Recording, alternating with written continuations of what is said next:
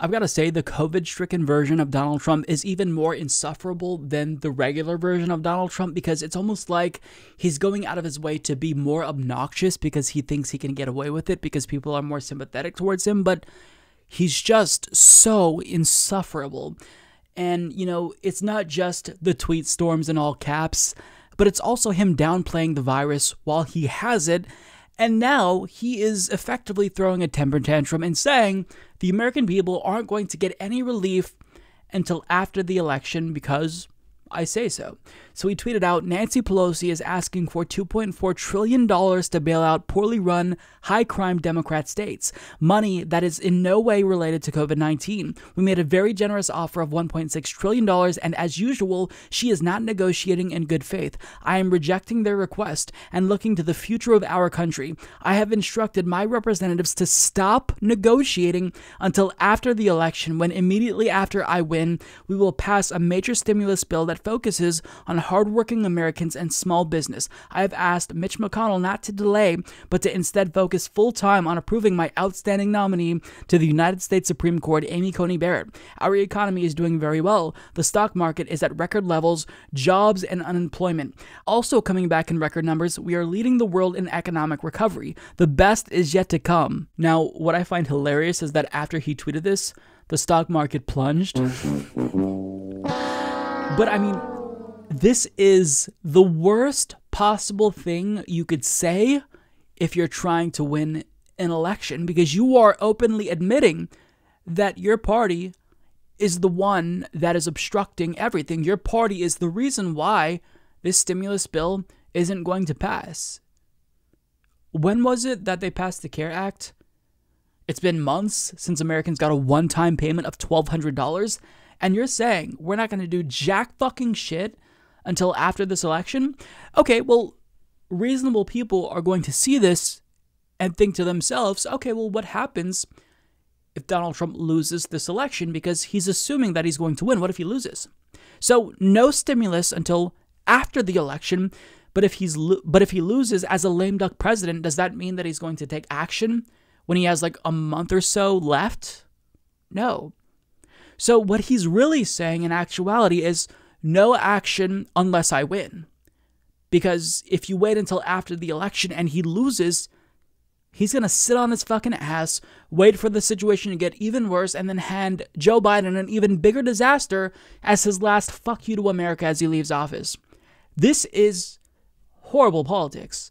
Horrible politics. To openly admit that you are the ones being obstructionist is like political suicide, and it's astonishing that he's lost the plot this much, because as dumb as he is, he at least was a little bit more savvy strategically in 2016, but now he has no idea what to say to appeal to people, and as he does worse and worse, he only makes matters worse for himself. You're basically admitting that you won't even try to come to the table to work with Democrats on behalf of the American people. As Crystal Ball put it, Pelosi and the Democrats literally wanted to help Trump give out money to millions of Americans just before the election, and he said no. I mean, think about that.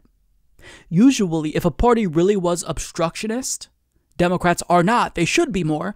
But if they were actually obstructionist, they wouldn't want to do anything that the sitting president who they're trying to defeat could brag about. So by passing a stimulus package right before the election, they're potentially giving Trump something to brag about. He could send out more checks before the election with his name on them. He won't even do that. That's how petty he is. That's how petulant he is. That's how much of an obstructionist ghoul he is, all for personal gain. Now, Trump is doing this because he thinks that it's going to benefit him electorally, but down ballot Republicans are caught off guard by this, and they should be, because as CNN explains, the timing of Trump's sudden move perplexed even Republicans, since there was little downside politically to allowing the talks to continue to play out. Now they fear that Trump's decision will make it easier for Democrats to pit the blame squarely on the White House for the collapse of the talks, as many voters are eager for more relief from Washington. And they're right to fear this, because you at least could have left it up in the air. Oh, well, talks are stalling, but we're still working on it, I promise you. But now, you just sent a huge signal to Americans. Blame me. I'm the one who's saying no more negotiations until after the election. That is so tone deaf, and I don't know how you thought this would help you. I mean, sure, people value strength in a leader. They want someone who's going to be, tough, play hardball, negotiate on their behalf. But you just told Americans, I'm not going to do shit for you. Vote for me. I better win this election or we're not getting another round of relief. Fuck you. That's what you just told the American people. I honestly, I'm almost speechless watching him put out this tweet. This is so fucking tone deaf.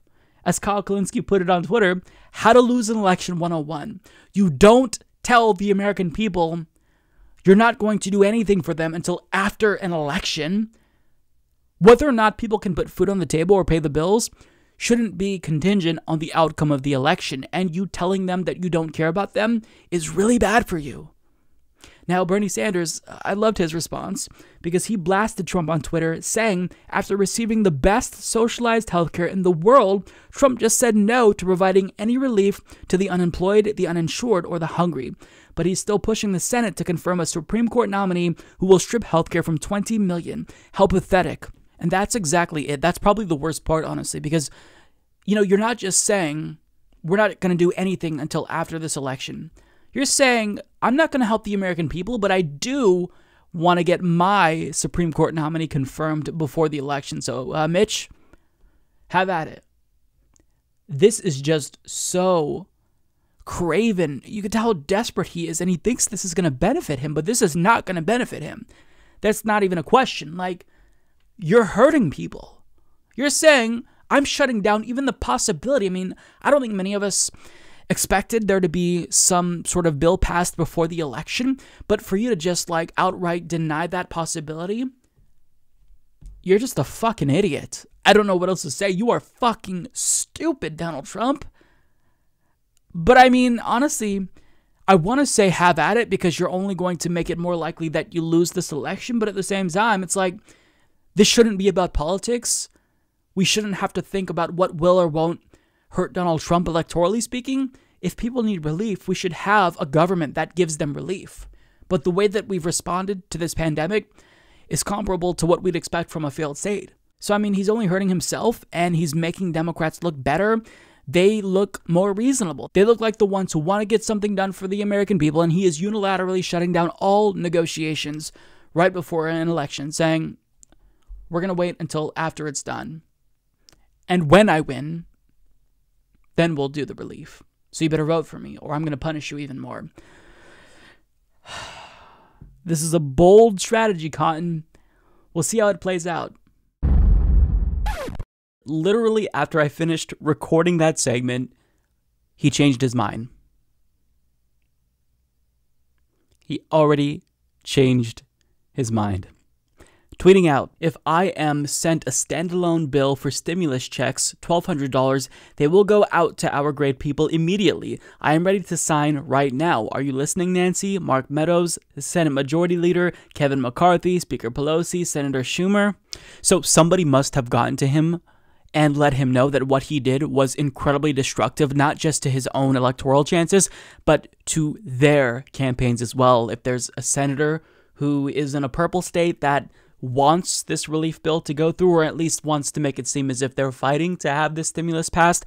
But understand, you still look like a petulant child because you flip-flopped within hours after tanking stimulus talks and then crashing the stock market after bragging about the stock market. Now you're saying, okay, well, I changed my mind. Maybe we'll just do the $1,200 payment so that way Americans think that I sent them $1,200.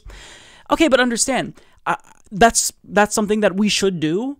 I don't care who signs the bill, who passes the legislation. Americans need relief immediately, and $1,200 is not enough, but it's better than nothing. So pass that. I don't care about the politics, but understand why you still look like the one who's unreasonable here. The Democrats months ago already passed a stimulus package, the HEROES Act. And I'm not a fan of the HEROES Act. It doesn't go far enough. It's insufficient. Nancy Pelosi did not take in the input from progressive lawmakers. She rejected them and kind of isolated them. But still, it has a stimulus package in there. It gives Americans a direct cash payment. And on top of that, it provides schools with funding so they can actually open up safely and teach safely. So what you're basically saying is, I'm willing to do the bare minimum just so Americans think that I personally gave them $1,200, but when it comes to everything else that is essential, such as additional PPE and funding for schools, I don't want to do that. I mean, you've already dug this hole for yourself, and it's really difficult for you to get out of said hole. People need money. People need PPE. Schools need funding. And you're dragging your feet. People are now going to say, Democrats can easily say, okay, well, we're fine with the $1,200 standalone bill, but it's faster if you just have the Senate pass the HEROES Act, which we passed months ago. Why hasn't Mitch McConnell taken action? They can easily say that. So, I mean, there's really no way for Trump to come out of this looking like the good guy. You already look like a child, and Americans are going to see that you're only flip-flopping because it's politically expedient for you to do that after someone probably told you it's not the best idea to give Americans the finger right before a national election. But I mean, this is Donald Trump, so by the time I finish recording this, I'm sure he will change his mind once again. You know, you never know with him. His Twitter is just insane. Just trying to navigate his timeline is honestly like a nightmare. He is extremely active on Twitter. He's rage tweeting because he is pumped up on steroids, and it is quite the spectacle, but it is not necessarily something you want if you expect stability from the White House.